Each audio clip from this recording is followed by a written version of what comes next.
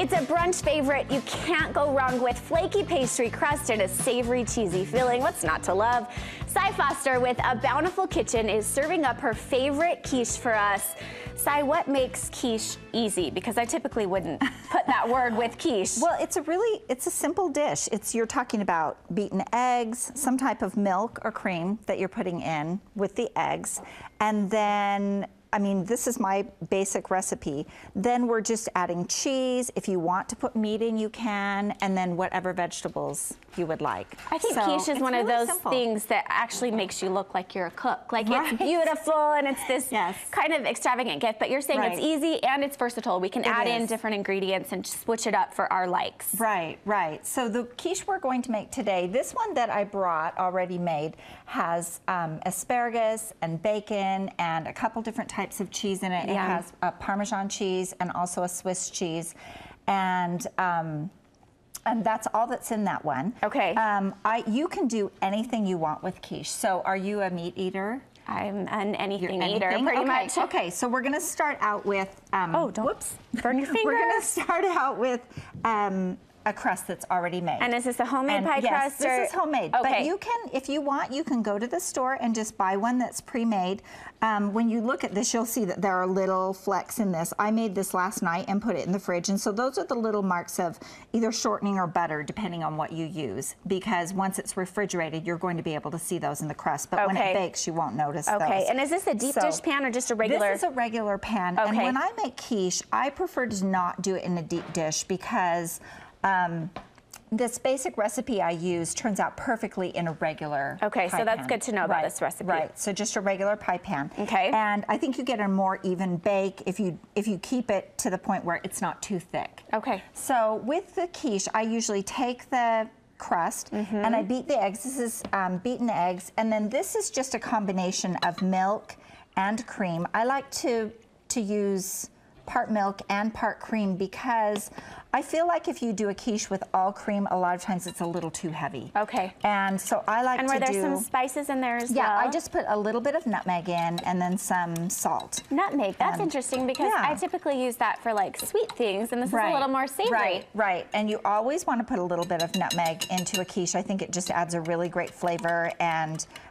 you won't, it's not like you'll bite into it and say, oh, there's nutmeg in this. But just gives it a little something. Right, right. And so we're going to pour this in once we put the vegetables into the pan. Okay. So if you want to take those vegetables, I just sauteed some. The reason why I saute these first, these are mushrooms and broccoli and a little bit of green onion. And the reason why I saute those is because mushrooms give off a lot of liquid, right? And so you don't want to put those directly into your pie plate because you're going to get, they're going to release a lot of liquid, and then you'll get a little bit of a soggy crust. Okay, so I like to saute those first, just for a couple minutes and a little bit of butter.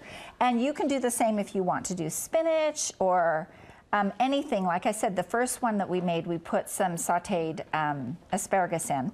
But we're going to add a little bit of bacon to this one. And you could do ham. You can leave it without any meat if you'd like. You could use sausage, anything that you like. Let's do a little Swiss cheese in this one. And then also, we'll do some Parmesan cheese. I like that combination with the bacon. That's an interesting combination, yeah. One of my favorites is to buy smoked salmon and then spread a little bit of cream cheese in the bottom and break up some smoked salmon. It's really good. That would be delicious. And just kind of unusual. So you can see that you can put whatever you'd like in this, and then if you want to just dump the egg over the top. So the key is that you're always cooking your vegetables before you stick them into your pie. Right, something that's going to give off a lot of water. It's just better if you saute it a little bit first, and it will really help your crust. Okay. And then you just put this in the oven. You're going to bake this, and when it comes out, it's going to look like this. And one of my tips for getting the crust to not sink in, lots of times I have people say, oh, my crust, kind of shrunk and went down into the pie plate. So what I do is I take the crust and I kind of pull it over the edge.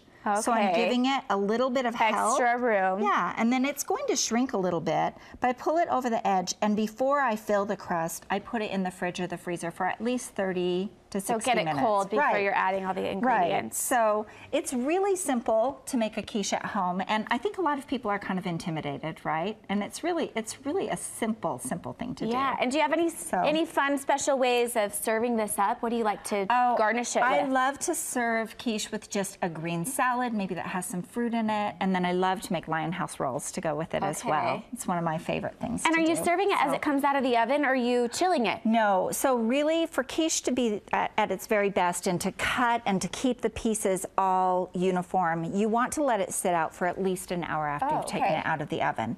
And so if I make a quiche ahead of time, like these quiches, I will go ahead and bake, and I'll freeze them and then take them out on Sunday and use them for Easter brunch. Already cooked, freezing them, not at this stage, but at that stage. Right, at this stage where they've already gone into the oven. So it's a really simple, you know, you've already made it ahead, it's ready to go. If you wanted to make these on Friday, you wouldn't even have to freeze them. Just put them in your fridge and then take them out and bring them to room temperature. You could heat them up in the oven a little bit as well. Okay, we can do it. You've convinced us we can do it. And where can we find all of your great recipes? They're all on abountifulkitchen.com. And this is listed as, I believe this is A Bountiful Kitchen's classic quiche. Okay. So, thanks, Cy, for stopping by.